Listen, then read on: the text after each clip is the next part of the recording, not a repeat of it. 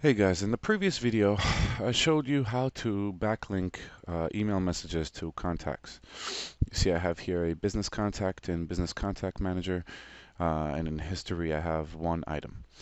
Um, for those of you who haven't seen the previous video, hi.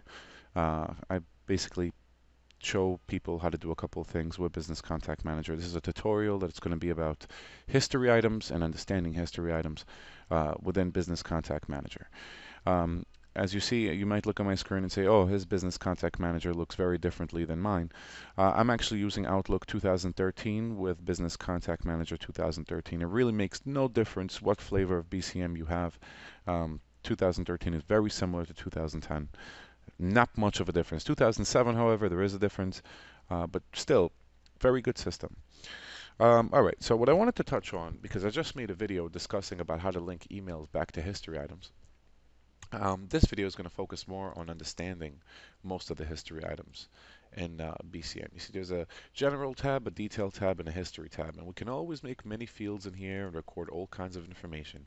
But the most important thing is not the information about our contact, which is important, obviously, but more importantly is that we're using a contact management system not just to manage a contact's information, but also to be able to be more efficient, more quick, and to be able to view what happened with this contact throughout its life cycle. Um, so I want to jump into leads real quick. Again, I'm using a plain vanilla build of BCM. There's nothing special about this build. Suppose I make a contact. I'm going to make a new lead, actually. I just went outside on the street, bumped into some guy, gave him my business card. He called me. Now he's a lead. And I'm going to give it his name. His name is Bob Johnson. And Bob Johnson is a marketer, and he works for Johnson and Johnson. Just some typical stuff, some information I got from him. Um, and I'm going to save this person. So now he exists in my system as a lead. He's a person that I've not yet have made any purchases with. In other words, meaning this gentleman is just interested in my product and he's just a lead. So I'm going to go into his history tab real quick. And the very first thing I'm going to review here with you guys is that with history, there's multiple things that you can add on to history. And as something progresses in its life cycle, when a lead converts, see the convert button, when it converts to a contact or to another entity we're building, the history moves along with it. So you never lose that history about that person. Now, what items could be contained in the history of a contact in Business Contact Manager? Well, we can get a business note in there, a phone log, an opportunity, a business project, a task, an email message, an appointment, and of course a file that's on our computer that we can attach, such as a contract or a proposal or a quote or something of that nature. Um, so let's go one by one about these things. Let's see really what they are. Business note. Oh, in what sense do we use business notes? Well, I'm not even going to do that yet. Let me just go through the whole life cycle, actually. So me and Bob are talking, and we have a phone call, and I'm going to go and create a phone log. And what happens is a phone log basically just illustrates the details that happened within a phone call. Now, what's cool about this is that if you have a secretary or receptionist, she could actually take the call, start the log for you, send the call over to you or to your sales team, and then your sales team can update her about what to write, or they can write themselves in the phone log, making pretty good history. So suppose Bob calls me and the subject is, I'm going to write in first call. So yeah, always want to remember what happened during the first call with Bob. And the call type, we can always edit the criteria here. It is an initial call. He's first call he ever gave me. The timer is just the time how long we've been on the how long we've been on the phone for. I can start the timer, for example, while I'm on the phone. I could just start taking notes. I could say, all right. I could say, Bob, call me because he would like my services. That's it. Simple as that. I'm going to pause the timer and I'm going to save this particular message. I'm going to save this phone log. Now you'll see under the history we have a phone log now. The phone log is first call and it's automatically linked to Bob Johnson as a lead, by the way. So that's the first call, right? All right, so I'm talking to Bob, and this is what a phone log is. A phone log is a place for you to store all your phone call information with that person. It's going to be categorized by date. You can never change when it was created. It's locked in, or when it was modified. It's locked in as well. It's very good that it's locked in. It creates ordering. Um, And I can create many notes here. Now, let's say a week later, he calls me again, or I'm calling him, and this is going to be a follow-up call, and it's going to be, I'm going to name it second call. Start my timer, and obviously this is 0 minutes because I'm moving pretty fast, so I'm not even going to use the timer. But the duration of the call, let's say, was for 5 minutes, and Bob is ready. That's all I'm going to write. I'm going to save and close this. Now notice here I have a phone log for the first call, the second call. The subject can be anything. Now let's say he's talking to me about um, some of my services, right? So I'm going to create an opportunity now because I have an opportunity to get some money from Bob. Bob's actually telling me, all right, I'm interested in your BCM training. So I'm going to write in opportunity title is BCM training, and I'm going to add a product in here. I'm going to say, as a matter of fact, here, let me just write something random here, such as training, and I'm going to offer him training in BCM, and the quantity is going to be one. I'm going to charge him, let's say, I don't know, $850. I can even choose to mark it up. I can mark it up 150, and I can click OK. You'll see BCM is very intelligent. It's going to automatically know what the unit cost is, what the markup is, and what the unit price is. Basically, it already formulates for me how much money I'm looking to make based on what I'm paying for a product. But in this case, I'm not buying a product to sell to Bob. I'm just offering service. You may get confused, but you'll understand what I'm saying in a moment. Mark here the source is whatever means I went about advertising my service, say an advertisement, so I can track it in the future. I'm going to save and close this. Now you see in the history here, let's go back to the history. I have the first call with Bob, I have the second call with Bob, and then I have the opportunity in which Bob is considering purchasing services for me. So let's say now time went on by, Bob calls me, says, yeah, all right, I agree, I want your service. So I'm going to mark this opportunity as 1, meaning that I'm awaiting this money in the bank. And I'm going to click save and close. Now I'm going to go and convert Bob. I'm going to convert him to a business contact. At this point, Bob is no longer a lead. He's actually a closed person. It's a closed deal, closed sale, and here he is right here, Bob Johnson. And what I was saying before is the history moves throughout the cycle of the lead to a business partner or client. It moves through the whole cycle. And I have all this information here. And now I can move on further and show you the rest of the history items. We have business note. In essence, a business note can be anything. It could just be a note. Technically, that's what it is. They call it a business note because you're using a business contact manager. So note is not just a proper name for it. So the note will be something like, I don't know, remember to call Bob on his birthday. How about that? Just something, let's say thanks. I'm going to add a timestamp here and a little smiley face, save and close it. See, now I have a business note here. Notice that each and everything has a different icon. The subject displays to you in a really nice order. You can sort it by subject. You can even sort it by item type. You can see here it's sorted by phone logs, by opportunities, or by business note. I'm just going to sort it by, let's say, subject, or a link to, when it was created, oldest to newest, and who created it, meaning which one of my salespeople, my representatives, or my secretaries that made this. All right, moving further. So we have our 2 phone logs here. We have the opportunity, which I won for BCM training, and then I put in a business note.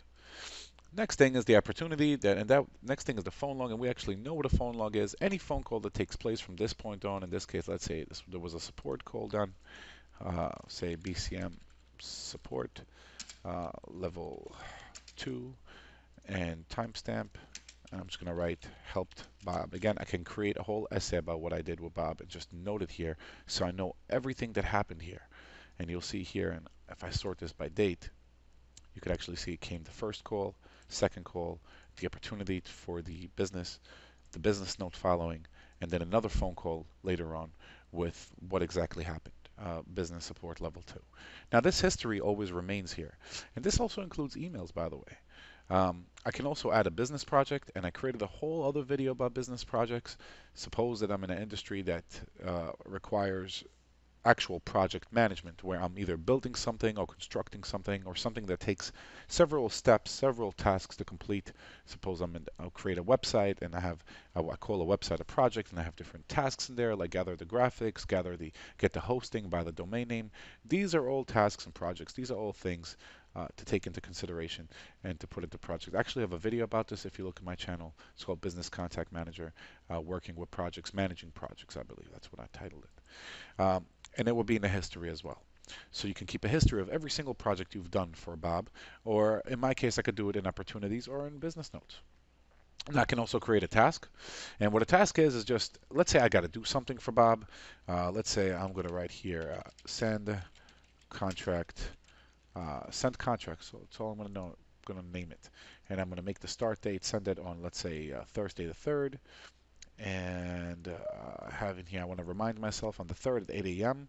that I want to send over details about BCM project. And I'm going to hit save. When I hit save and close, what's going to happen now is it's going to create a reminder for me within Outlook. And you'll see everything also appears over here in my history on the very side on the reading panel. And it'll also appear on my calendar. And we're going to get to that also in a moment. You'll see here that now on Thursday, right here in the history, you see date Thursday, send contract. And that's the upcoming Thursday, and I will receive a reminder telling me to send a contract. Now, this could be anything. This could pertain to any particular thing, not just contract or sending documents. It could pertain to anything. Tasks is a very universal global thing. Now, we can also do create a new email message. And I could say send it to bob@bob.com. Just give it some random email. I'm going to write test, send it, and it will be noted here. The fact of the matter is that the email is not being tracked because it's not a real email. Otherwise, the email will show in the history, and it will become available for me to see. And with the previous video, I was showing how to track backwards to have more and more context and more and more information over here about email linking.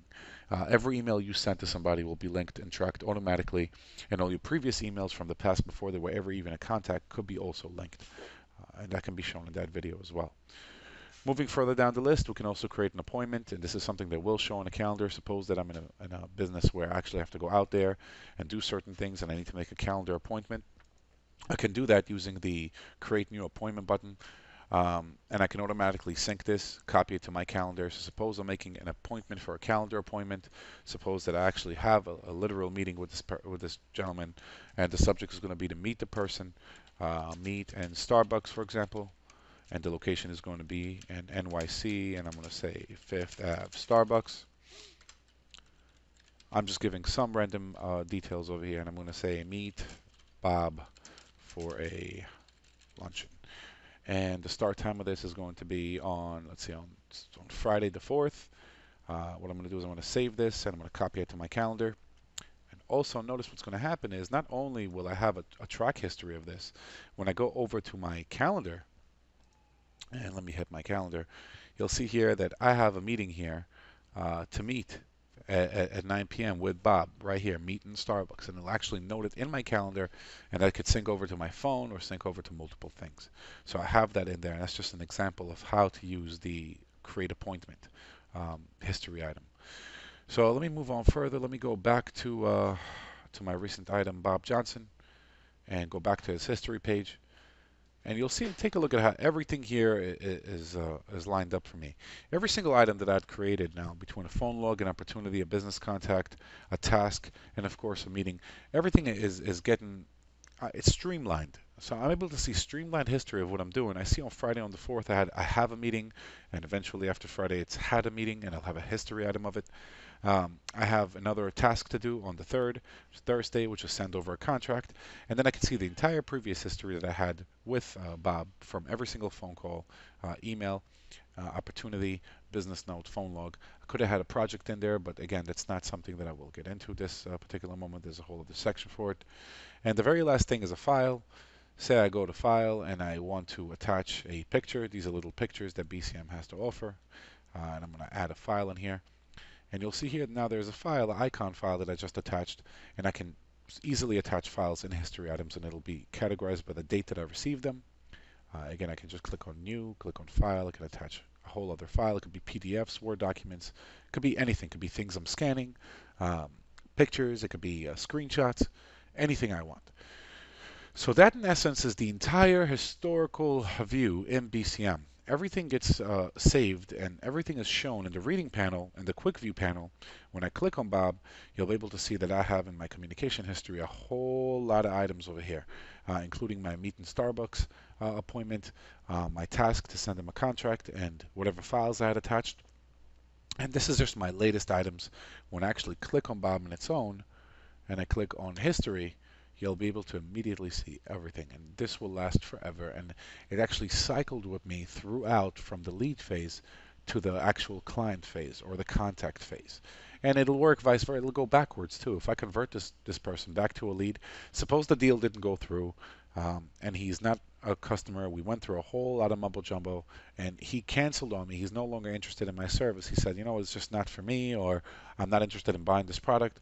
I could just convert him back to a lead where he belongs because he's now not a client of mine anymore. And this history will still stay there, so I can always remember everything I went through with this person. So that's what I wanted to make the video about. I wanted to show you guys everything about history items and how history items are used in BCM. Um, you know, we have business notes for just about anything, any kind of note, an opportunity to track an opportunity of getting revenue or selling a product or a service. Phone logs, very important. They're for every single phone call we had with the person. And then emails will be sticking in here as well. Um, as we move along with our communication. So all the correspondence in every way can be linked here. And this can be accessed by the entire company. So suppose I have a 5-people team or I have a 20 people, 35, an environment with 35 people. Each and every one can create a different history item or update an existing history item as we move along with the life cycle of this particular contact, no matter what industry that I'm in. So that's what I wanted to show you guys. I hope this video was informative and it assisted some of you. And I want to say thank you again for watching my videos.